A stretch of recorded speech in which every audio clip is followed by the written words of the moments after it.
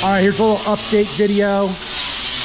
G Jr. is just grinding down some old welds on the firewall so the new front end will fit on in. So we're still working on it. We're just kind of getting the little bits and pieces that we didn't cut off before. We got the, we had to drill out a bunch of spot welds inside here. Kind of screwed up the turbo there. We'll just weld that up. Same thing here. We'll weld that all up. We have to drill new holes here for the plug welds. So we're just slowly rocking and rolling on it.